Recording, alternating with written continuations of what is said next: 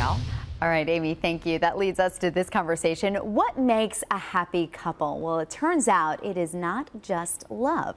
Relationship expert Rick Brown here with us now to talk about the 4 things happy couples know. Thank you so much for joining us. Thank you. Good to be here. Appreciate it. Okay, so I was interested in the fact that most of these topics have to do with money. Okay, yes. Yeah, so the first one is marriage is as much an economic as an emotional relationship. Describe that to us. Well, I think couples that are able to find ways to be with each other and do simple things like just, especially with the economy in terms of how we've had to cut back, people are able to get out and just take a walk or go to a park or enjoy a movie together. Those couples who are able to enjoy those small things in life seem to be able to have a much happier time than others who are dependent on money to be their source of happiness. Instead of an extravagant trip or an extravagant present for your loved one, you're saying go for the walk. Well, yeah, because it really is a building of the little things that actually make that relationship stronger. There was an interesting study done where happy couples or successful couples are actually doing 5 positive things for every 1 negative thing. So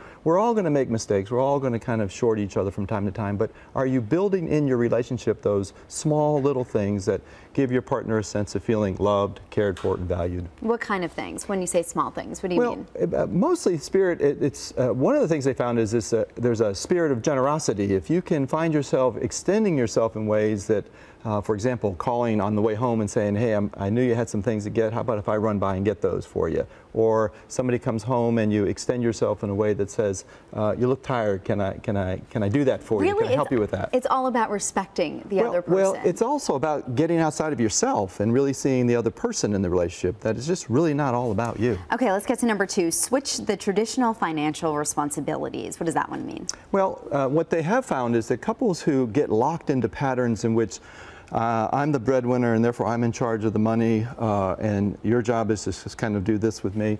That does not work. What we have to do, now you may have certain gifts, you may be better at managing money, but you have to be on board with your partner and being able to share what each other is doing with that. And it comes down to little things, right? If I go out to lunch every single day and we're trying to save up for a house and the other person's bringing bagged lunch, there's going to be some animosity. Is that the kind of stuff you mean? That actually can happen, and do you find ways to support each other in what gives you meaning and value? Like, you would like to go out to lunch with your friends, you really enjoy that, it gives you a sense of feeling alive and connected, but do you also find a way to support the things that I enjoy doing? Okay, number 3 is accumulating stuff really doesn't matter. Well, it really doesn't work because if you just, and I remember early in my own marriage, we found ourselves going out and trying to buy a new comforter for the bed, and that lasted about 2 weeks, and we wanted to change that. We weren't happy with that. And really beneath that was not going out and buying the stuff. It was about the fact that there's something wasn't right in the relationship. And if you're going out to buy things to make your relationship better, it's not going to work. It's not going to replace it. The last one is define your own roles. Can you tell us about that one in 10 seconds? Well, the fact of the matter is that today there is no real breadwinner in most families. Most couples, both people are working. And